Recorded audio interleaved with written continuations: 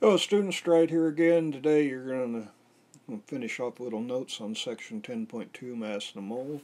Should have already done some Hummer notes on this. Oh, make sure you've completed the Hummer notes. Do this. Add in and have read the section. Add anything else in that you haven't covered is important. Our objectives, what you should know as you complete this section, you should be able to relate the mass of an atom to the mass of a mole of atoms, convert between mass of moles and mass of an element, and convert between mass of number of moles and number of atoms of an element. These two are the real key ones here, these converting things. Review vocab, we got conversion factor, just a ratio of equivalent values used to express the same quantity in different units. New vocab, we're going to come up with molar mass. Our main idea, a mole as always contains the same number of particles, however different moles of different substances contain different masses.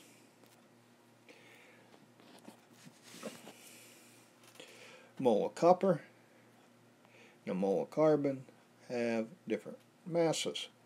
They have the same number of atoms, illustrated here, but different masses because one copper atom has a different mass than one carbon atom. Well, molar mass is the mass in grams of 1 mole of any pure substance. The molar mass of any element is numerically equivalent to its atomic mass and has the units gram per mole. So, we'll find our molar mass on our periodic table. And a little bit of conversions relating to things. So if we're trying to go here from 3 moles of 3.00 moles of copper, and we want to change it to grams of copper. So we start with the 3.00 moles of copper. And from our periodic tables, where we find this little thing, we see 63.546 grams of copper in every 1 mole of copper. Moles copper, divide up moles copper.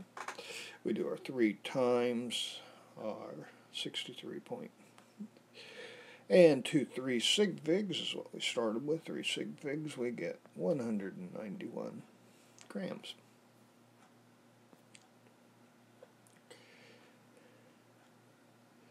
So we can also convert from moles to atoms, or mass to moles.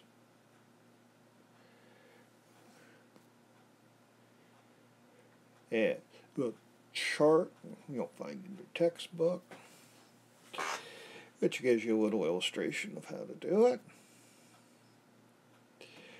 We will do a lot of these conversions, like these two. We'll do a number of these things in class, and we'll spend a lot of time practicing those, and you'll have some practice problems to do with them too as we continue on. So a couple quick review questions you should be able to answer. A mass in 1 grams of 1 mole of any substance is called molar mass, so know that.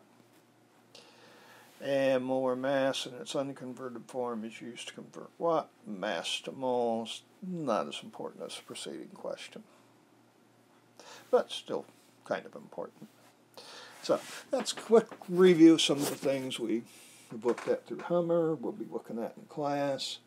So these are the things you need to be able to do. So that's all for now. A short little video today. That's it for now. Till next time. This is Stripe.